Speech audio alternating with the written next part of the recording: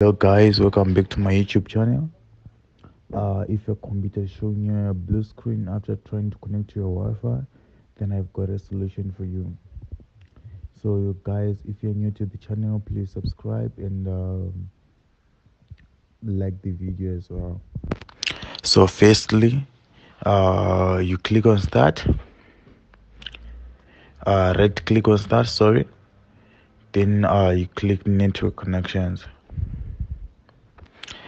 Sorry guys, my laptop is a little bit slow at the moment, but it's loading.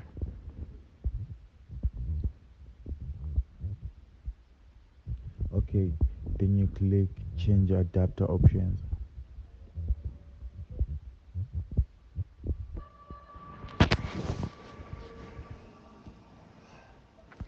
Then on Wi-Fi, right click on properties.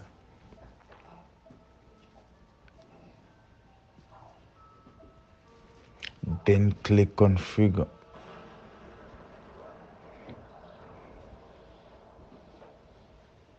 Then click advanced. Click on advanced. Then click on bandwidth. And make sure that the second option is selected. The 20 mh rate only. Make sure you select the second one. Then you click OK. So after doing this process, you should be able to connect to your Wi-Fi without any problems.